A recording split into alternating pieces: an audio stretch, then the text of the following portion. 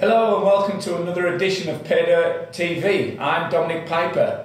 Today I'm joined by Nick Castleton, Managing Director of Apollo Consolidated. Nick, thanks for joining us. It's a pleasure, Dominic. Thanks for turning up and having a chat. Nick, Apollo has been an incredibly consistent performer in recent years on your Rebecca Gold project here in Western Australia. The hits have just kept coming. They might not be the highest grade that we're seeing, but they're very consistent all the way through. Is that what you've been trying to achieve with the exploration results? You can't choose your ore body, but this one that we found out at Rebecca is one of those systems it's got width and it's got continuity. So although the individual lodes get quite complicated, we're following them over 1.7 kilometres through the main deposit, which is the Rebecca deposit. And what we found is when you're on that surface, the grades don't really vary that much in the main structures. It's one of those quite coherent and conformable modest grade deposits, and it gives us a geometry that looks quite doable in an open pit scenario. Nick, we've seen a lot of exciting exploration results lately, and a lot of people have been saying, well, how can we keep turning up in Western Australia these new discoveries? How did Apollo turn up a discovery like Rebecca? It's a classic story. There was some exposure at the southern end of the project with a bit of gold in two areas we called Duke and Duchess, and then beyond those drill areas, it goes into transported cover, and there was increasing cover to the north east, as it turned out, and that's exactly where we found the main Rebecca pit.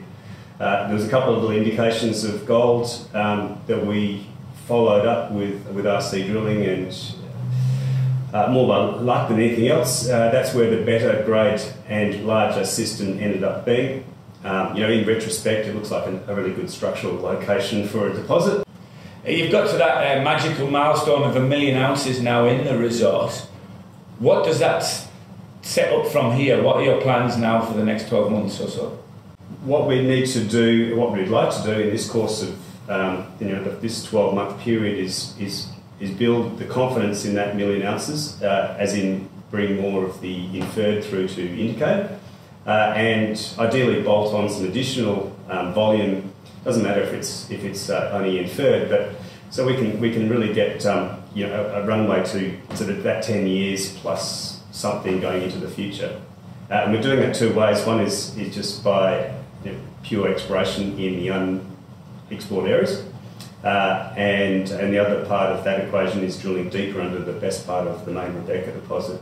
You've had some really interesting hits, haven't you, at deeper levels underneath the known deposits in the last couple of months.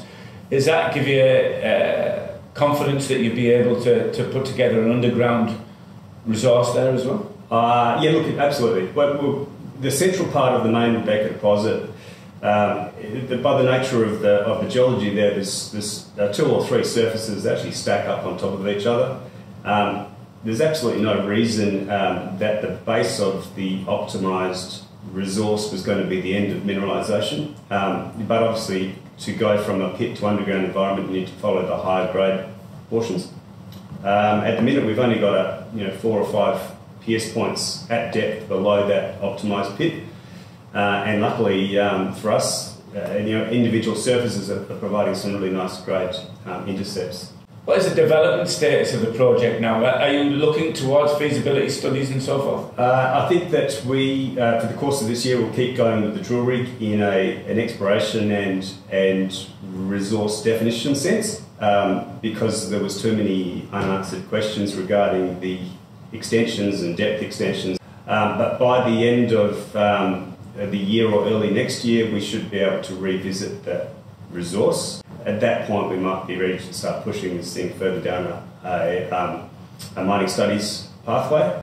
It's a very delicate situation for a single asset company like yourselves. We've seen some high profile failures, unfortunately, in the WA gold space in recent times. Have you taken note of those problems, and is that informing the way that you're taking this project forward? Yeah, absolutely.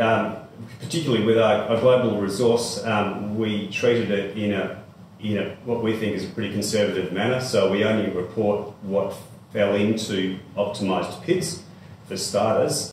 We did a lot of quite high density drilling through the most important parts of that system, so 50% of the global resource is already indicated. So it's quite, we've got quite good confidence in the best part of that mineralised system. What we do have in our favour is the width of this system and the volume of surrounding lower grade material. It looks as though we can mine in future at quite a low strip ratio.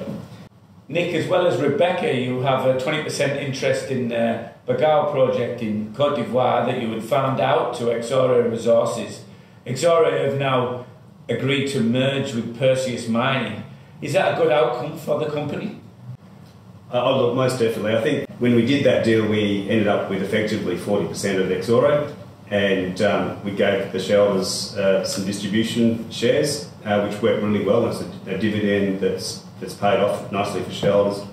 And then the transaction recently was to clean up the last 20%.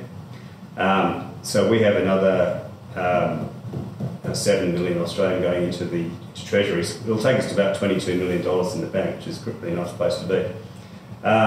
And also it was the trigger for cleaning up the whole property into Perseus. So I think the whole thing's worked quite well.